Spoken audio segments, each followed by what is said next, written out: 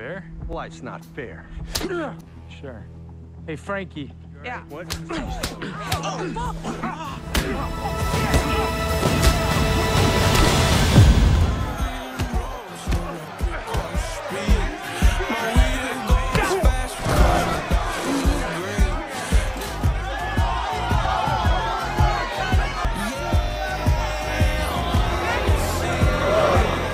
Troubled former UFC middleweight fighter Elwood Dalton makes a living scamming fighters on the underground circuit. There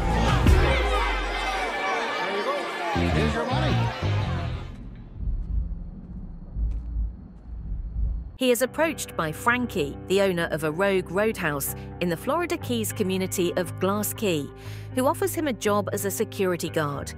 Initially hesitant, Dalton accepts the offer after narrowly avoiding a suicide attempt by train that destroys his car.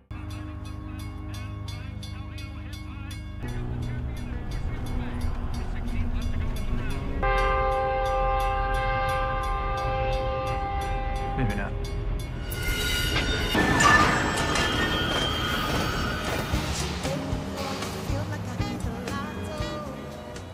He takes a bus to Frankie's establishment, called the Roadhouse, and befriends Charlie, a teenager who runs a bookstore with his father, Stephen. Yeah, he wants those free drinks again. I know who you are. Elwood Dalton. Big fan. At the Roadhouse, Dalton fends off a motorcycle gang working for local crime boss, Ben Brandt. Life's not fair. Sure. Hey, Frankie. Yeah. What?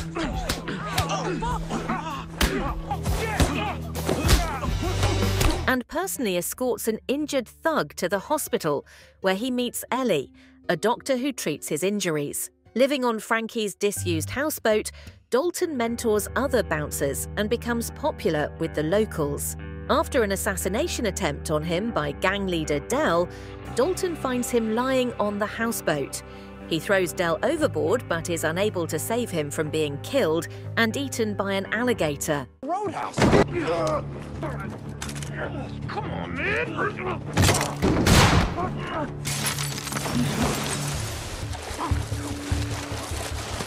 Knox, a deranged lawman, is assigned by Brandt's imprisoned father to hunt down Dalton.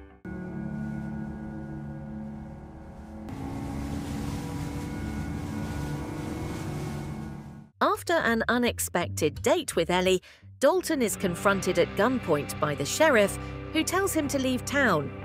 However, Ellie, who turns out to be the sheriff's daughter, intervenes.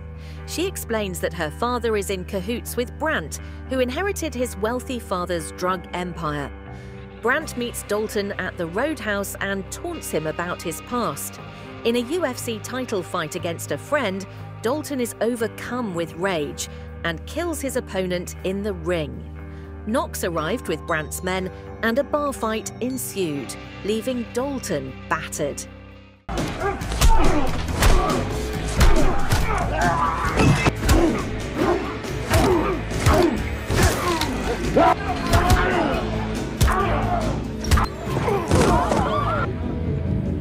Frankie recognized that Brandt had bought the property to build an expensive resort, but he was the only holdout.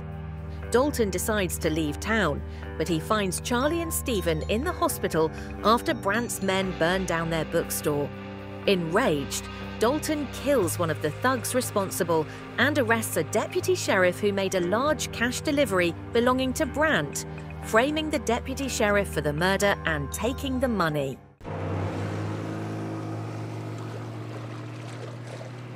My boat.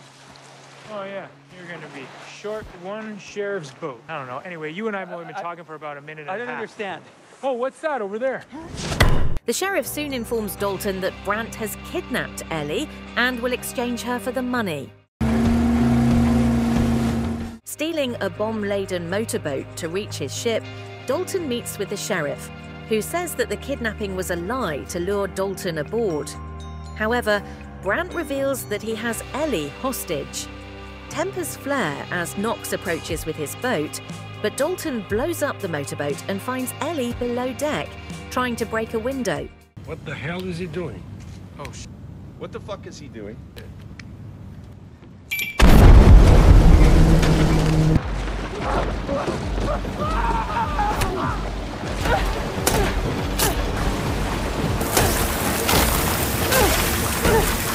Fleeing the sinking boat, Brant recaptures Ellie while Dalton takes over Knox's boat.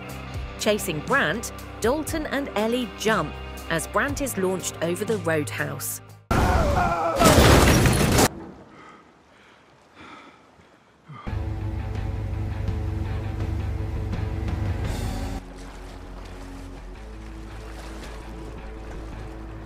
Climbing to the top of the trail, Knox hijacks a pickup truck and crashes it into the roadhouse, leading to a brutal fight with Dalton.